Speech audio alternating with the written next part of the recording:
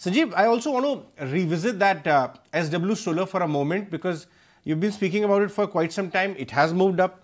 And now, yesterday, RK Singh, the power minister, spoke about massive additions in renewables in power in the next 7-8 years.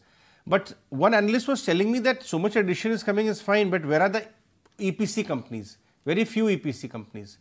So how is the order book looking for SW and the opportunity size? Correct. As a disclosure, this is in our top portfolio, and we, as a personal shareholder also, look, Reliance New Energy is delving into 20 gigawatts, and with 5 now coming by March of 24. The company is a subsidiary. They've got no order as yet from the parent company. 14,000 crore order book is there despite other bids. Secondly, the company has clearly stated that the receivables from across the globe, when it was held by Shapurji Palonji, which were written off, are all due for being back, because they can be any of them. There are litigation cases which can sound very positive. Thirdly, it's the cheapest MEP play, mechanical engineering plumbing play in the world. So you can imagine the potential it has of a 12% margin. 350 is the fixed cost of manpower, and it has just an 18 crore equity.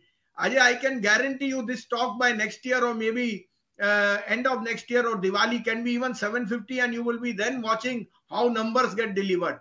Plus, the order book of 14,000, if Reliance starts to, give it, the parent comes with business, you can imagine what the order flow and the earnings will be. So it's a must-have in a portfolio.